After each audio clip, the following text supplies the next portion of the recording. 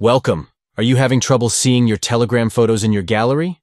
Don't worry, you're not alone. This is a common issue faced by many users, but thankfully, it's easy to fix. In this video, I'll walk you through the steps to ensure that your Telegram images appear in your gallery seamlessly. First, let's jump into the process. Begin by opening the Telegram app on your Android device. It's usually sitting right there on your home screen or in your app drawer, so just tap to open it up. Next, look for the 3 horizontal lines located at the top left corner of your screen. Give that a tap and you'll see a menu pop up. This is where you can navigate through the different sections of Telegram. Now, from that menu, select the option that says Settings. It may take a moment to load, but once it does, you'll be on your way to solving this photo visibility issue.